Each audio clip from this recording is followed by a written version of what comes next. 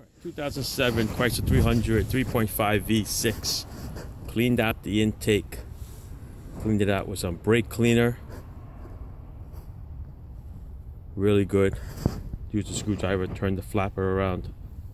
Soaked it. And we installed it back in. Like I said, the pain in the butt is to install it. Is this piece right here.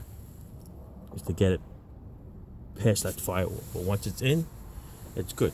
So we put back 10mm bolts, put back the actuator, plug it in, actuator, plug it in, flow sensor, plug it in, throttle body, 4 bolts, this bracket 15mm on the bottom, plug it in sensor, 3 hoses, 1, 2, 3, and see that piece in the back, the one that causes all the problem. The way I got that one in, I use a strong screwdriver, put it against that pipe over there. See it right there. I just pushed it up and I pushed it into the intake manifold. Clicked right in. I replaced the seal. That seal comes with the new plenum gasket. Alright, I'm going to show you the crud that came out of that pipe. This is the crud that comes out of that pipe. This is the stuff that gets from the oil galleys up to that pipe into the intake manifold, and this is what jams up that butterfly. Alright, we're going to go start it up. I'm sure most of you guys have the same thing on this car. As soon as you start it up, the check engine light came on.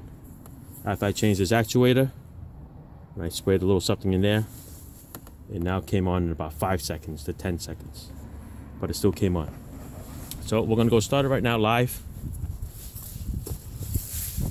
And let's cross our fingers. Let's see if the check engine light comes on.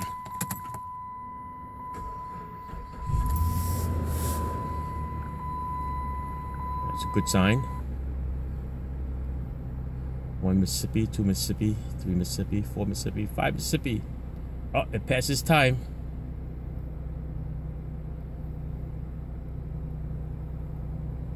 Think that might be in the fix for now.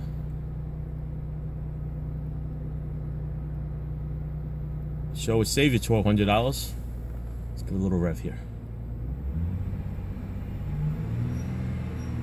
Like I said, this one only has 62,000 miles or 65,000 miles.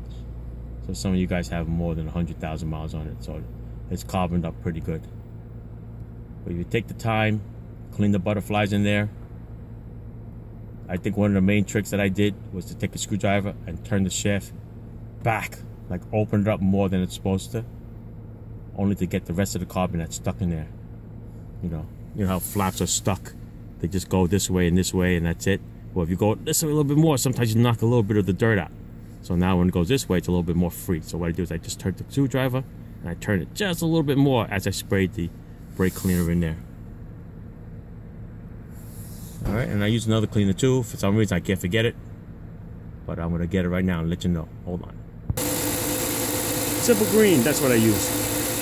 Simple green, non-toxic, biodegradable. I shot that right in there too. Let it soak. Soaked it pretty good.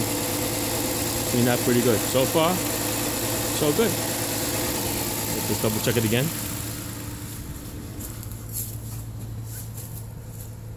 No light.